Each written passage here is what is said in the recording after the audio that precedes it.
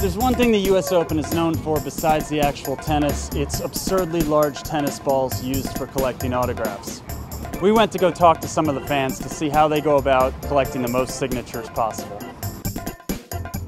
What's your basic strategy for acquiring autographs?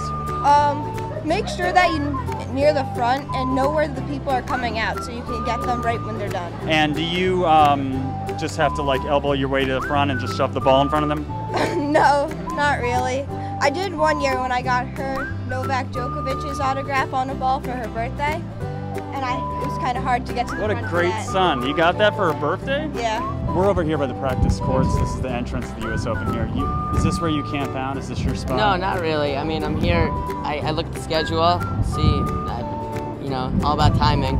And then after matches, usually players are nice enough. Okay, so you're always keeping track of what match is ending when. How long has this work of art taken? This is the third year of using this ball. Who are you missing still? I got everyone in the top 10 on the men's tour. So you got Federer here? Yeah, three times actually. So you got 3 Federers on here. What's the end game for this here? Because eventually you're going to run out of yellow space. You're a young guy. You can keep going. I mean, we're still some room. This might be the last year. Which signature would you say you would like to get most? Who's missing from your collection? Sharapova. Okay, she's playing right now. Yeah. Go stalk her. Yeah.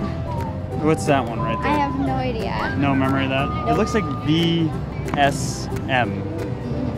Do you remember every one of these names?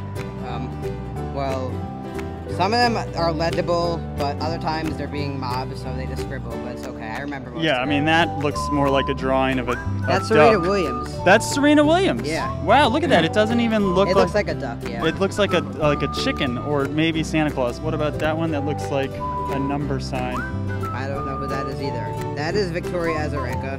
Wow. Believe. Looks just No, that's Azarenka. That one that just is this a wavy line. Yeah.